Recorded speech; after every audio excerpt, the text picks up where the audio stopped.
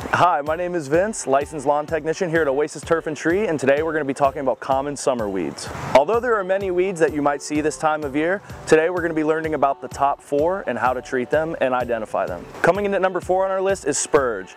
This weed is low and fast growing, typically from a single point. A lot of people may describe it as viney. Spurge is typically found in thin and bare areas.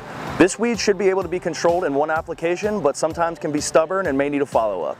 Number 3 on our list is white clover. This weed is low growing with 3 small leaves, and if you're lucky, maybe 4.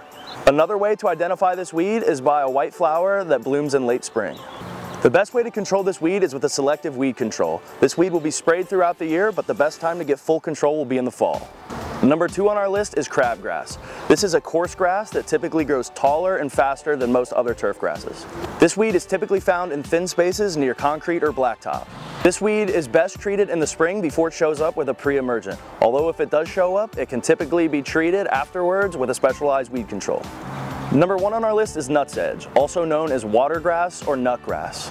This is a yellow-greenish sedge with a triangular stem. This is typically found in moist soils, but will also grow anywhere the lawn is thin.